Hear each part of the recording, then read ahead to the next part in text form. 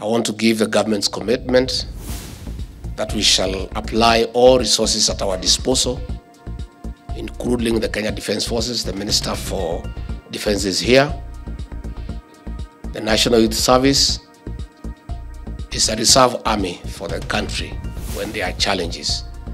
The National Youth Service will be available to help the counties that have cities and towns in cleaning and unclogging the drainage system so that we don't have a big problem in our cities. We have had a very big problem in Nairobi. We had a big problem in Nairobi in 1997, and we lost many lives.